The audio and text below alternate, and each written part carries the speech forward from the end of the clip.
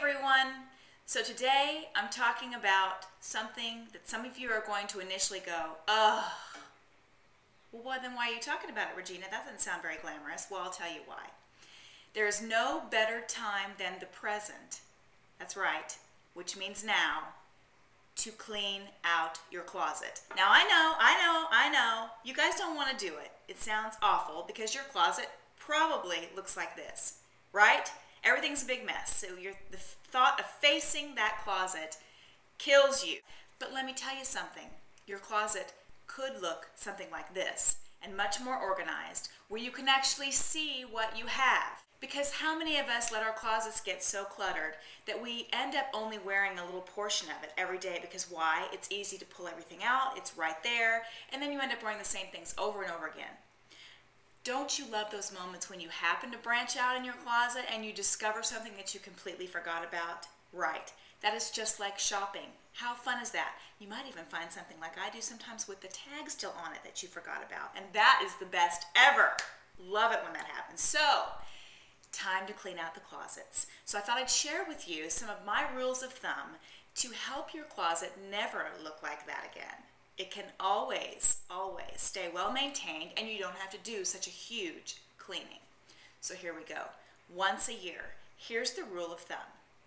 If you have not worn it, looked at it, touched it, seen it in a year,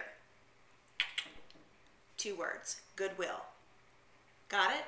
Give it to someone who can use it. Absolutely, hands down.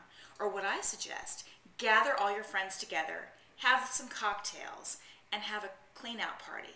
Because something you have, someone else may love. And vice versa. Gives you girls a chance to hang out together, have a few cocktails, and maybe get a few new items for your closet at no expense. That's a great idea. It's a lot of fun. Now, how do we determine what you don't want to keep? Here we go. Number 1, if it's too big, why keep it? Wearing baggy clothes may be comfy, but it's not glamorous.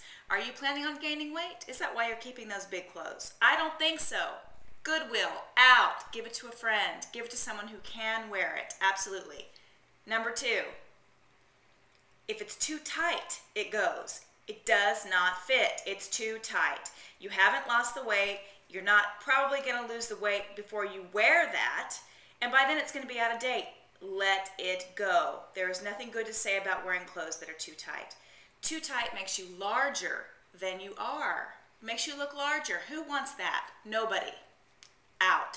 Number 3, saying that you are keeping something till it comes in style again is not a good excuse.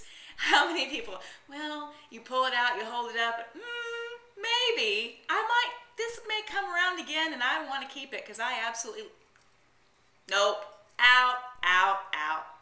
Let's keep going. Number 4, I don't care how much you paid for that pair of shoes because they make you scream in pain. You never wear them. They sit in your closet and gather dust.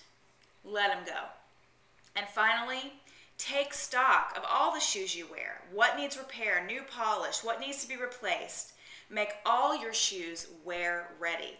And then you know exactly what feels good and everything looks good. And then you know exactly what you will need to add to your closet to replace them, right? It's that simple. So once you've got everything together, you'll be good to go. You will enjoy going into your closet once again. I mean, I know it's not much fun when you're doing it, but once you're done, you'll be so glad. I've got to do it too. Let's do it together. You can do it, I can do it. And hey, what a glamorous season it'll be to go into our closets. And then we'll have more room to do what? Buy more things, and we all love that. Have a fantastic day, everybody.